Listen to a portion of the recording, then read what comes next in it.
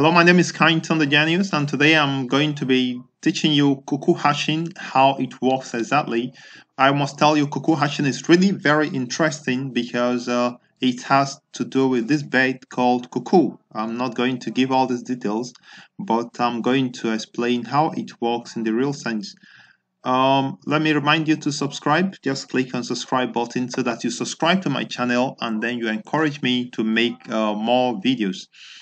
Alright, so how does cuckoo hashing work? First, this cuckoo bait is a bait that is very interesting because actually it doesn't build its own nest. It goes to an existing nest and throws out what is in there before.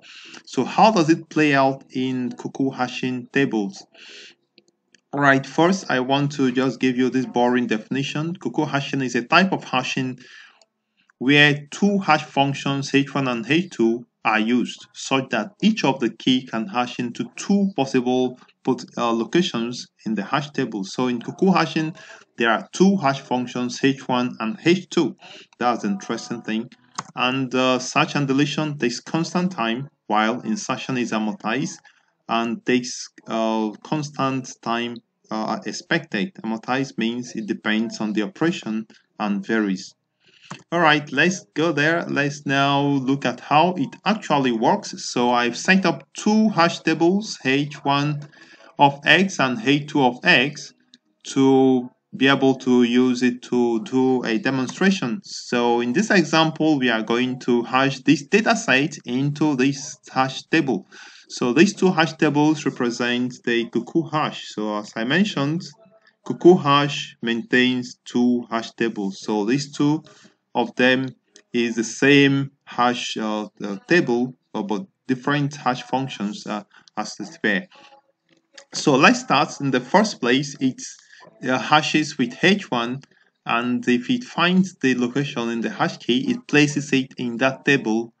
But if not, it uses the second hash table. So let's start. We want to hash meals, the first item, h1 of meals.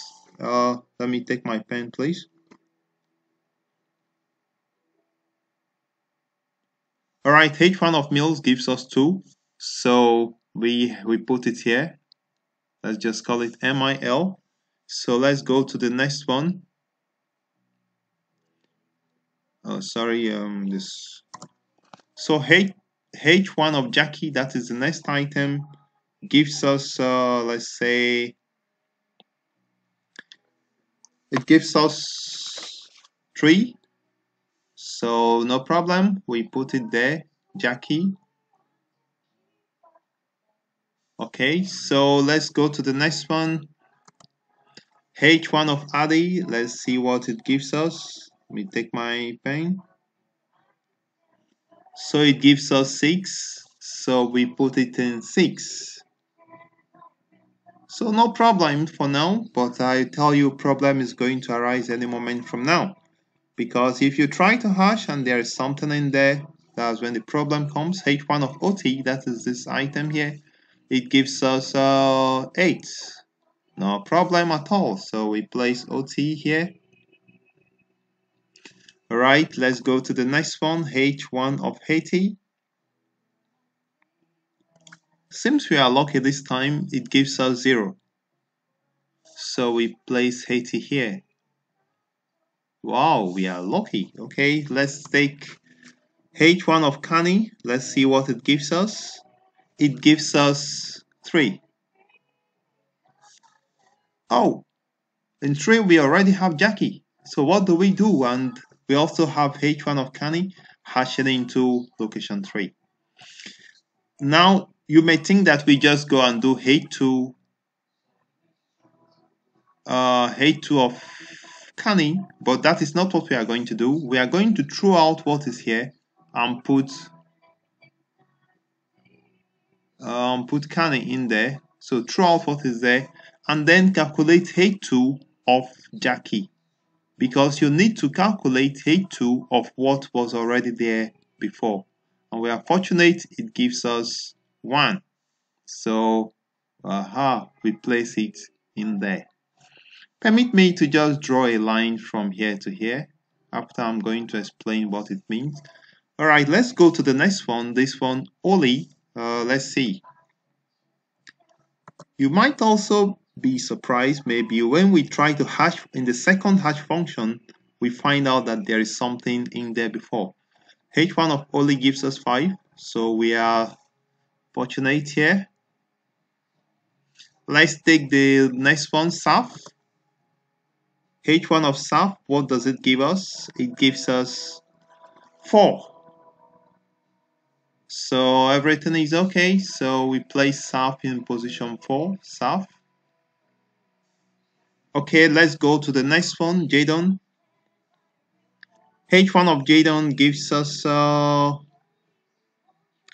it gives us 7. So we place Jadon here. Let's call it, yeah, Jadon. So hope we'll be fortunate this last time because this is the last one. So H1 of Solace, what does it give us? Let's see if we are fortunate. So H1 of Solace gives us 8. And we try, wow, there's something in there. So we take out 8 and then place what? Solace in there.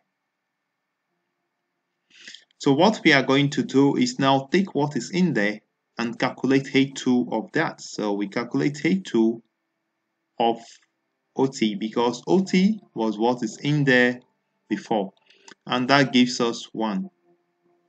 Wow, there's a problem.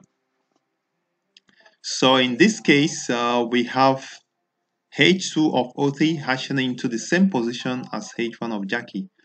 Well, we don't have much problem, so we take out Jackie, just take out what is there and put the new one, right? And that is fine. So what do? We now go back and now calculate H1 of Jackie, the item that we kicked out of that place. And since these hash functions are deterministic, H1 of Jackie is also going to give us 3. And if we come here, we see we already have Kani here. So we kick out Kani, put back Jackie, and then that will make it necessary to calculate H2 of what? Of Kani. That gives us 6. So we place Kani here.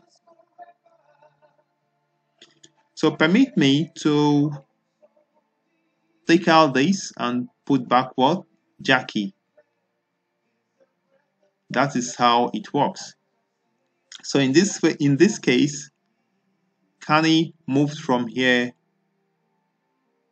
to here, right? And that is fine. So Jackie moved from here to here and back. So these lines I'm drawing helps us to see that Cuckoo graphs create a bipartite graph. A bipartite graph is a graph that has 2 ends from one end to the other. So, or it has edge that runs from one side to another side like this. So this is what is called a bipartite graph, and that is also called a cuckoo graph. But what happens when we have a cycle? Let's say we hash an item, it comes here, we go to the other side, is already there, and we come back, is already there. That means we are running into a cycle. In this way, if it happens this way, then you need to choose a different hash functions and rehash. So if you run into a cycle, you choose new hash functions. Sorry, I'm going to change this. So you choose new hash functions and rehash. After choosing H1 and H2. So these are the basics of Cuckoo hashing. If this has been informative for you, like this video, subscribe to my channel by clicking on the subscribe button below this video right now. And I would like to thank you for viewing, share it with your friends. I remain kind and the genius. We'll see you in the next part.